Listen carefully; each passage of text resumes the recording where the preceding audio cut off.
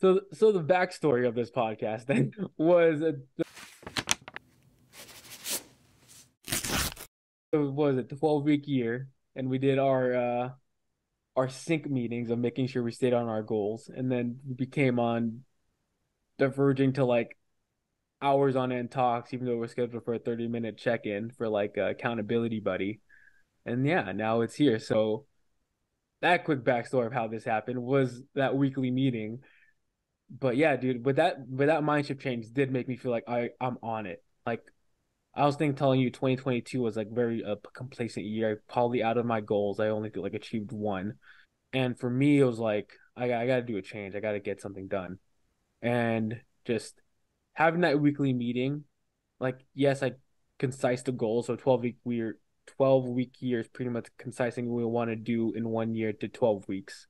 Mhm. But I think the biggest piece on making sure I got those was because of these meetings. So yes, Yeah, as an accountability partner, right? yeah, Like you did way better in your 12-week year than I did. And dude, it sucked coming to those meetings and being like, but because we have it weekly, it also gives me a week to kind of like redeem myself. hmm I think what ends up happening if you meet with like other friends on like a quarterly basis is you do nothing for 3 months, you sync up, you realize you like didn't meet did what you wanted to nothing. try to do. Yeah. And then you're like, I'll talk to you in like 3 more months when I decide to still not do anything. Now you like blew an entire half year, right? That's 6 months that Mhm. you just like blew versus like if we're meeting up every single week and I didn't move the needle, like every week I'm feeling that like eek, Jo killed it this past week. I didn't do nothing. And then it happens again and it happens again, right? And Yeah, I think also there's a social pressure too. It's like if I'm not delivering and he's delivering every time, like do I have the worth to still be meeting with him? Right? Like I don't know. It's just another piece on there. It's just like I gotta deliver my half, or hmm else. I mean, I think this is what it ultimately comes down to. I, for the most part, only take the advice of individuals that like walk the walk, right? And so if I'm not coming to those meetings doing what I said I'm going to do, I'm a hypocrite. And in the same way that like we're providing advice to each other, things like that, like if I'm not walking the walk, my advice should mean basically nothing. Like if I was sitting in your shoes. And so yeah, like why would I ever be in that situation like that? Like with you. Like that's horrible. It's terrible. I would have cut me out of your social circle. yeah, better. And there goes ebb and flow. Like again, we need those where you're just kind of complacent. Like for me, like this week, I'm hitting two out of my three goals, and we could just talk about like, hey, how can we fix that, or we have to cut something off. Do you have too much to optimize these other two?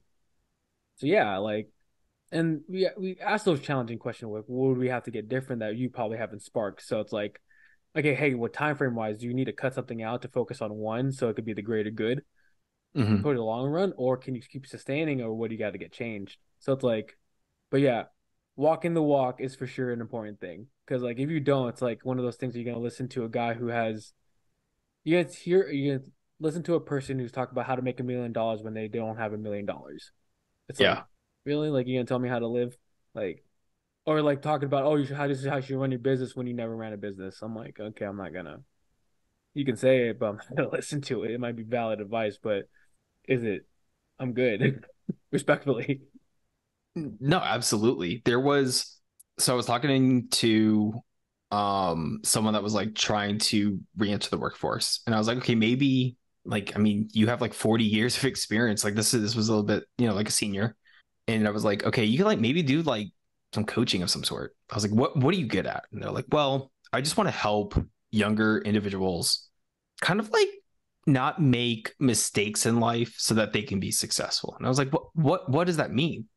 And they're like, well, there's like things I wouldn't do or things that I would do. Like maybe I should go to college or maybe I should focus financially on like certain things or save more or things like that.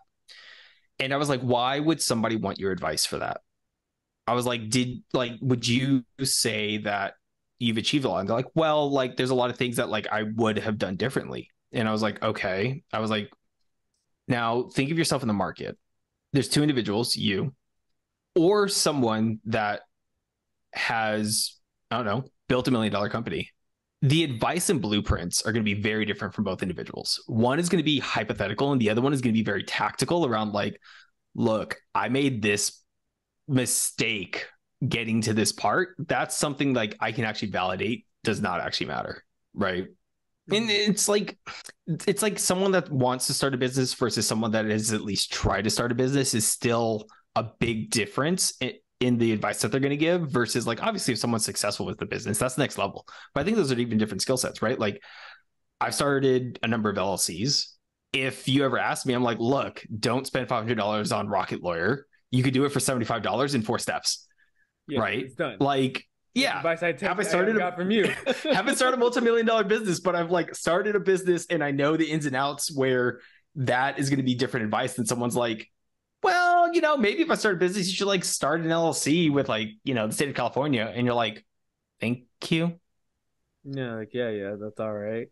But like Right. even like then even is it worth it starting a business if you're not already kind of bringing in the revenue to pay off like just that end of the year fees? You know what I mean? It's like can you even make up that? Like, is it even worth it if you're just doing like a little by little? But if you're breaking even, then is it even worth it? Then you can give that advice as well because you know already you created it, you know? No, but Jo, all you have to do is just listen to TikTokers and write off your G Wagon because it weighs a lot and like just make an LLC and you too It'll be can have a G fine. Wagon. Yeah, it'll be Yeah, fine. Just write because it you write it off off, it's free. with no You didn't know that? justification, you know? No, I did not know that. It's totally free. Like it doesn't exist anymore. You're good. That's the key to everything is just write it off and it's like the money disappeared. Yeah, that those ones tick me off sometimes because it just tells like write it off, but like the process of creating one, like for me when I made it, took 3 months to actually get the number, and then you have to do the IT like the TIN number to get the IRS, and then you have to make sure like your books are good, and even keeping up with your books is like all right, your mileage and these small little things. Like I know, so one of my colleague who one of the colleague coaches like has a business but doesn't know how to write things off or how to like keep the books and like yes we could tell this stuff, they could hear it and tell it, but where's the how, where's the why? Like this is how you do it, this is why you do it. So like for us, like when we came over, like what was it, I did write off our dinner because we were tactically talking about business strategy. We're Mhm. talking about business development. How can we market better? How can you create kind of this as a joint kind of branding type of thing, you know? And then you're like, holy crap, then it valid, not just say write it off because I'm gonna have a dinner. Like, no, like there has to be substance to it.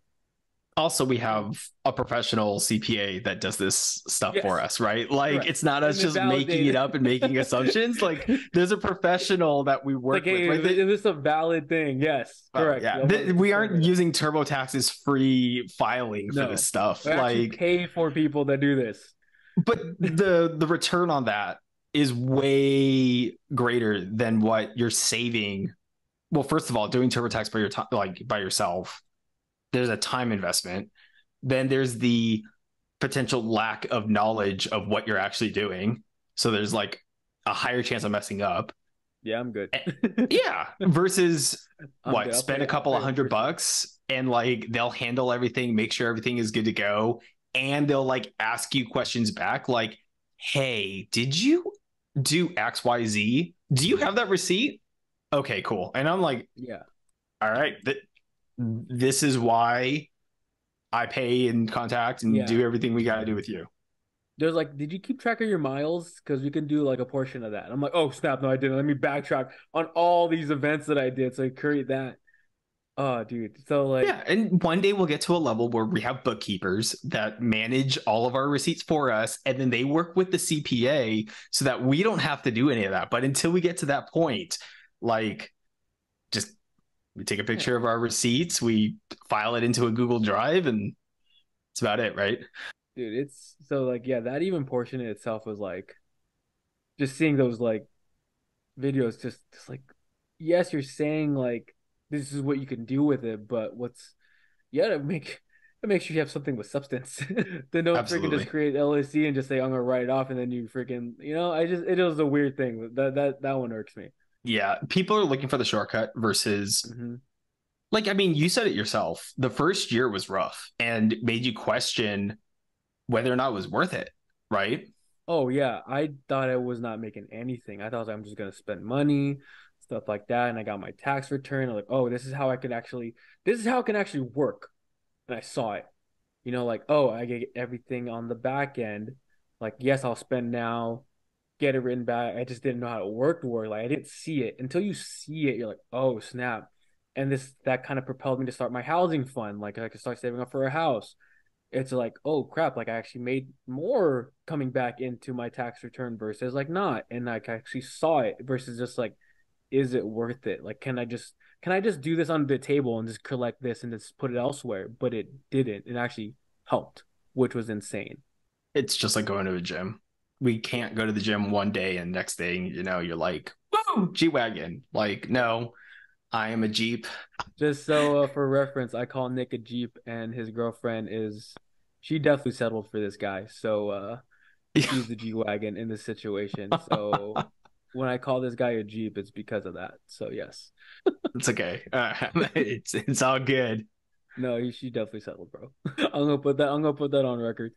Yikes. Well, I think on that note, let's end this. That's it for the first podcast. Thanks for being the homie and throwing me under the bus in front of these probably 10 viewers that might be watching or listening in. Thank you. Yeah. And if you made it this far, feel free to subscribe, like, comment on whatever platform you are listening to this on, whether it's YouTube or Spotify or podcast, whatever it is. But yeah, this is gonna be the first of many for sure.